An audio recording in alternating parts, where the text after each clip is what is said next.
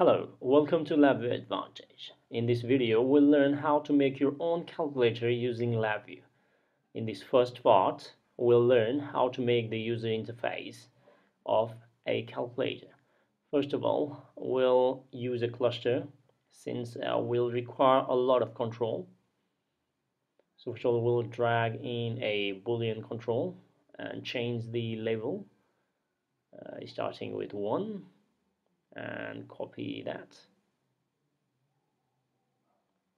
So we'll have 2 of them, and then copy them respectively as much as we want.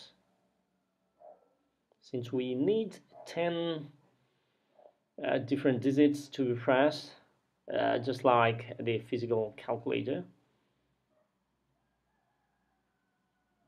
So we change the labels for each of the controls.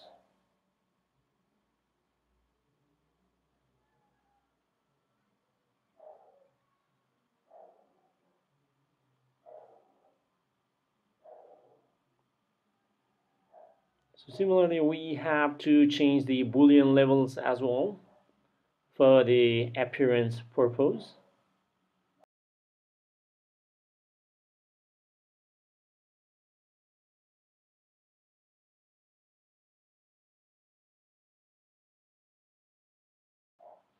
Now, once all our buttons has been completed, what we have to do is we have to hide the labels so that it will be visually much better for the user. Now, next thing is we also require the different operations that has to be done on the numbers. Next, type in all the labels for these operations. The first one will be the add, second will be the subtract, third will be the multiply, and fourth will be division. Similarly, change the Boolean labels as well to represent the relevant operation. For example, the addition button will have the plus sign, subtraction will have minus,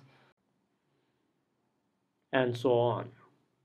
Now let's label the name of the cluster. That will be our calculator user interface. Now what we have to understand is we have to put a button that we want to be the first value. For example, in this case 0 will come in the beginning. That will help us in the programming part as well. So let's insert all the buttons in order. So basically 0, 1, 2, 3, 4, 5, 6, 7, 8, 9. And after that, I will add the add button on the top. On the side will be the subtract first. I will also hide all the labels as we do not require in the user interface, as the Boolean text already represents the operation. After that, what we'll do is we'll add 2 more controls. That will be for the result. That will have the equal sign. And finally, the another one will be the clear button, so that in case we want to cancel or clear the operation. So that will be clear. We'll write CLR and then put them into the respective position as we find them in the actual physical calculator. So put them over there. And now what we have to do is, since this is the user interface, we have to nicely arrange them so that it will be much more easier to use the application. So arrange them nicely.